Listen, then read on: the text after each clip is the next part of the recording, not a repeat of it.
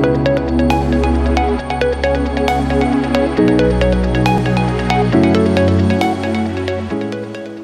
guys, Chris here from the Key Guys, Xhorse's official Australian distributor. Today we'll be talking about their Condor Mini Plus II and some of the features it has to offer. Alrighty guys, first up I'm going to show you how to insert the probe and the cutter. First we'll do the probe, which goes on the left hand side. You just pop it in here, loosen that screw there, pop it in here and pop it as high as possible. And then just tighten that screw up like that, do it quite tight, and that shouldn't come out. Next we're going to put the cutter in, and we do have a little notch taken out of this one, and that's where your screw goes. So our screw's pointing over here, so we're going to put the cutter in like this.